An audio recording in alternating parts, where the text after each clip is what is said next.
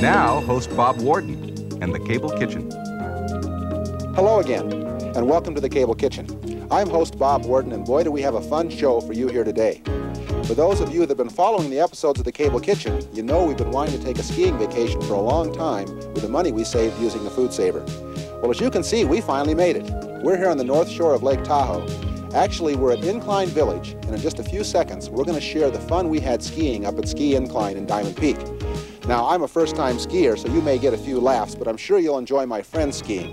We also did some other fun things while we're here this week, including a sleigh ride and cross-country skiing. We're going to share them all with you, as well as some more money-saving ideas for using your Food Saver.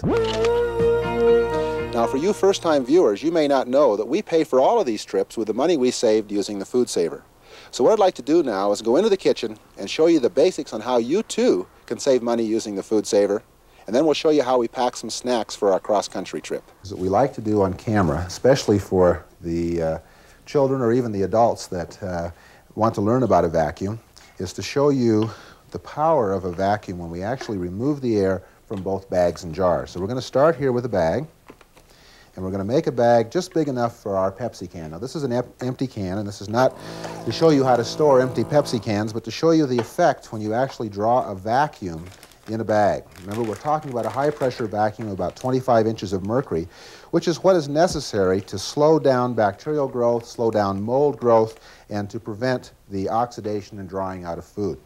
So we've got our can in here. Remember, the reason the Food Saver works, the reason we don't have to buy a $5,000 chamber vacuum machine anymore, is we have bags that have air channels in the bags right here, and we're going to actually draw the air right out through those air channels.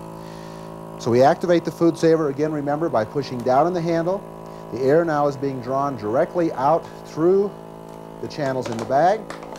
Once all the air is out of the bag, it's now being drawn right out of the can. We're actually crushing this can as the pressure differential from the outside and inside of the bag changes.